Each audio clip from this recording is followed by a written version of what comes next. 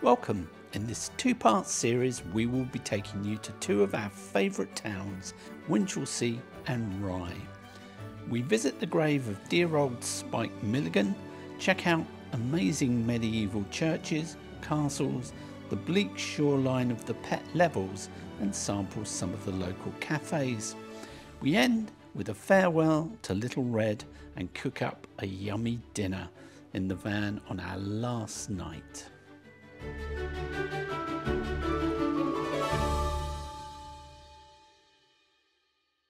Hello everyone. Hello. Welcome back to the channel. This is the final trip for the Little Red camper and today we have come to Winchelsea.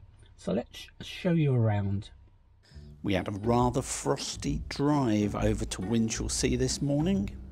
It's lovely and sunny but very cold and the roads are covered in salt, so we're constantly having to wash the windscreen. We both have a tinge of sadness this morning, as of course this is the last outing for our Little Red camper. But don't be sad, as there's plenty of adventures to come in our new van. Maybe behind that red. Yeah. For those of you who are watching from overseas, this is Winchelsea, a quaint little village near to the south coast of England in the county of Sussex. Interestingly, it's the first planned town in England purposely built on a grid layout rather than developing in the more usual organic manner. Winchelsea was once one of the principal ports in southern England, but as you can see today, it's not connected to the sea. And that's because in 1287, terrible storm destroyed the original location of the town. Today, the old town lays beneath the waves in Camber Bay. It had huge strategic importance though, and King Edward I ordered it to be rebuilt on a hill overlooking the Pett Levels. It is connected to the sea by the River Brede, which flows from Winchelsea to Rye, but more on that later.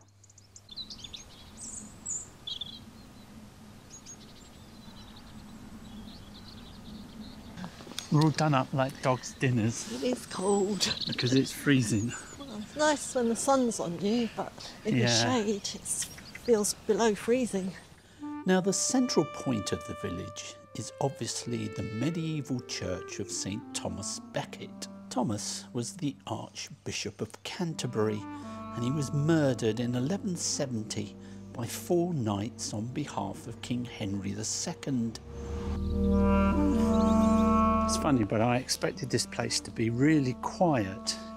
It's actually quite noisy with cars, aeroplanes, all sorts of background noise going on.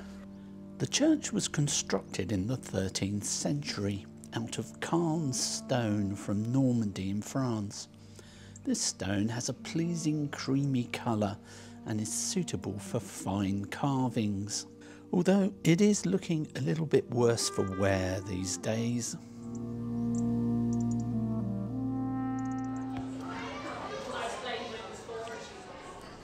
It's time for lunch, so we're going to try the Winchelsea Beach Cafe down by the Pett Levels. Winter is the most challenging time of the year to film, I think. Always got this low sun. Holiday camps down here. Okay, we've got our cafe down here somewhere, haven't we? Down at the end, any minute now. It looks like it could be here, where all these vehicles are. You just drove past it. Congratulations. Our 60th U-turn of the day, and there's some big old potholes here. Can I drive in there? Right. So it's on the right here with a big sign saying cafe. How'd you get? Through the entrance. I can't blame her. The sun makes things really difficult to see this time of the year. Much easier to spot it coming in this direction.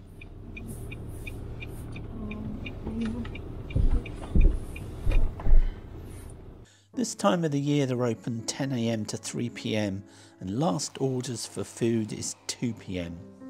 They have their own music playing, so I'm going to have to substitute some of ours to avoid a copyright strike. What are you having?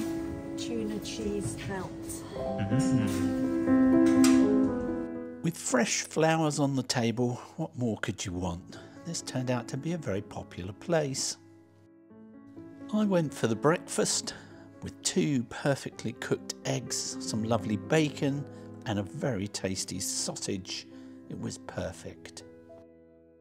Carol enjoyed her tuna melt, so we were very happy with this cafe and would highly recommend it.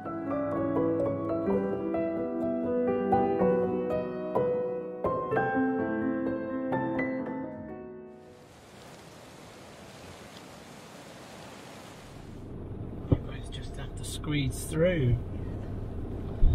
See how you get on going through this gate. See, a little tube wouldn't go amiss.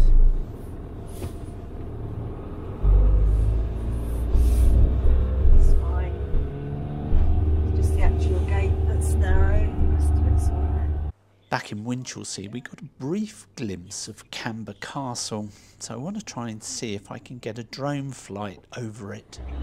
We're going to try and get a look at this castle that we saw in the distance. Now you can walk to the castle, but we've had a lot of rain and the ground is waterlogged and we don't fancy trudging through the mud. So my cunning plan is to let the drone do all the work. The castle is situated in the middle of the old marshes, so you can't actually drive up to it. So we're going to have to use one of these side roads as a base to fly from.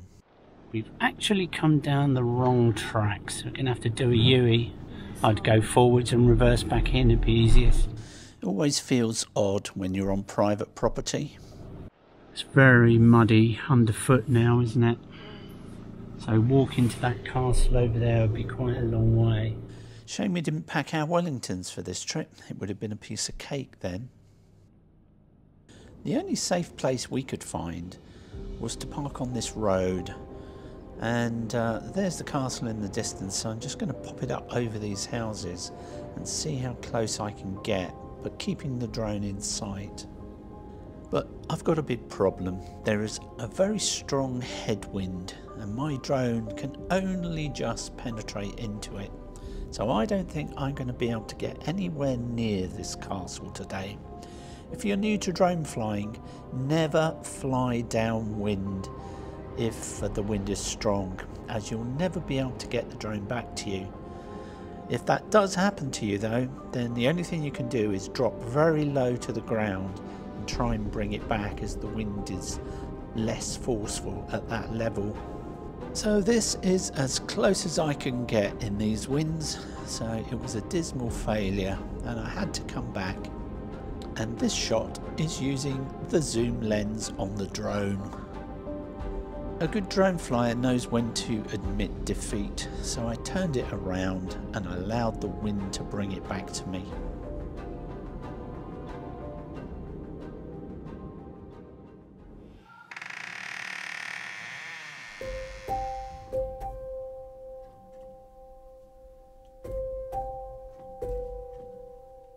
The Church of St. Thomas Becket was the finest of 3 churches in the village of Winchelsea, and that is because it had royal patronage. King Edward I ordered the town to be rebuilt after the storm, and he was a regular visitor to check on its progress.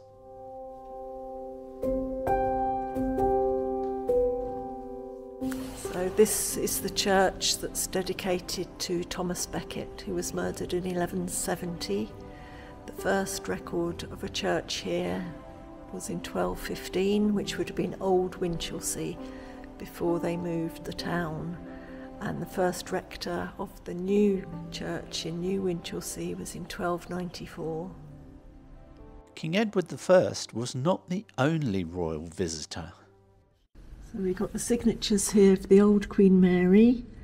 We've got the Queen Mother Elizabeth and George VI when he was Duke of York. And this is the late Queen when she was Princess Elizabeth of York, who visited in 1936. This area is known as the Pett Levels. These were once salt marshes, but are now more controlled and drained. It's a rich coastal habitat for migrating birds. Today it's rather bleak and very cold. Here you can see how half of this lake is frozen and still, and the other half choppy with the waves. This area was once prone to flooding, and the huge seawall on our right is an effort to keep the sea at bay.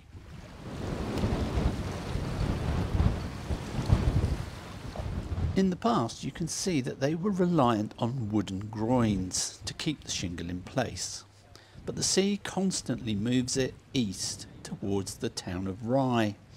Dredgers pull this shingle from the seabed and pump it ashore, and huge dumper trucks move it to where it's needed, and then these bulldozers shape the beach. Well, it's pretty cold out here, so I think it's time to bring the drone back.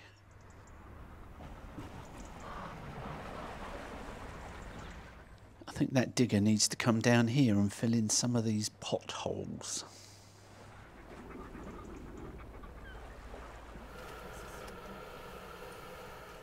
Looks like this van might be a full-timer. Good luck to them. This seagull's having an easy day, just cruising along on the wind. You've bought all the goodies for tonight then? Yeah, very simple. Just visited the little co-op. Yep, support your local businesses. What did you manage to get? Oh, I got you something really weird, right? Okay, here's what we're going to have. We're going to have a tomato soup with chicken pieces in it. Okay. And butter beans. Oh, I like butter beans. Some nice rye bread. Oh, that sounds nice. Yeah, a bit of butter. Look forward to that later. Yeah.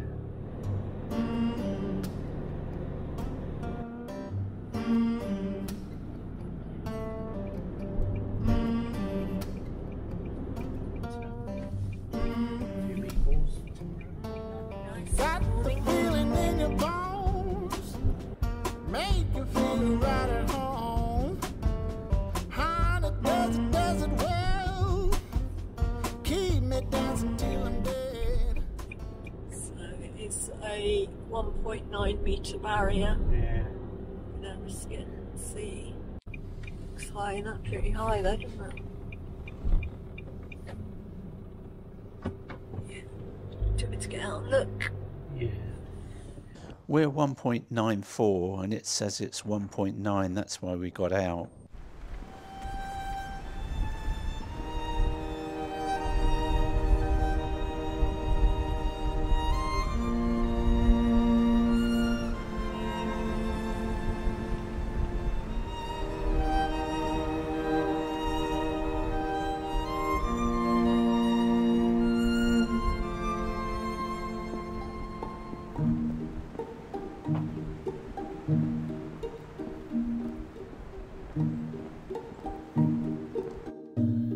Oh, blimey, O'Reilly, it's cold out there, bunny. I've got the kettle on so we'll soon warm up. What would you like? A nice cup of tea, please. Kettle's nearly boiled. We're steaming up. We're back in winter. Winter mode in the camper van. We're a little bit out of the swing of things because we haven't been away for a while, have we? No, it's nice just being able to scoot around where you want. Yeah. Nice swing fan.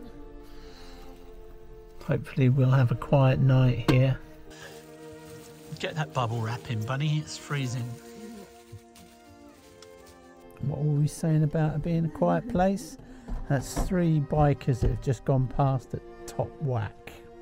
Well, who would have thought it? On a bleak little beach near Camber Sands, we meet Colin, one of our subscribers. Nice to meet you, Colin. Thanks for saying hello. I think we're going to miss being surrounded by all our clobber whilst we're relaxing in this van, Bunny. Simple meal tonight. Some flame grilled pre-cooked chicken, tin of butter beans and a tin of Heinz tomato sauce. So we just dip it all in the same pan, heat it up, quick and easy. And we'll put the chicken in a little bit later. Great. Wonder what we'll be cooking in the new van. Who knows? Wonder what our first meal will be. Don't know, but we've got lots of options because we've got an oven now, haven't we? Yeah, and I think we've got 3 gas rings. Yeah. And a grill.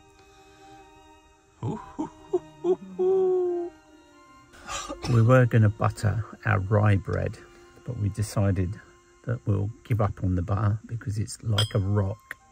So as it's a freezing cold night, I'm warming these bowls. They're getting some heat from the flame. Just turn them every now and then and they're warming at the sides.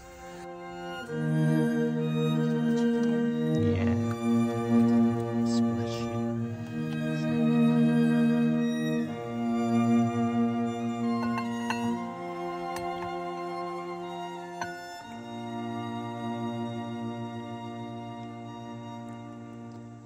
That looks tasty. Simple meal. Cusp of 2. Yeah. This will do after my big breakfast, lunchtime.